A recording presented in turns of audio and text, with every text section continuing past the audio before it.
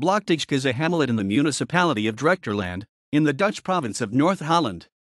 Until 2006, Blokdijk belonged to the municipality of Venhuizen. The hamlet has 380 inhabitants, when including De Hout, 2007. Both Blokdijk and De Hout are formally a part of hem. Blokdijk arose at the southern dyke of Blokweeren, Blokker. It was first seen on a map as Blokdijk in 1469.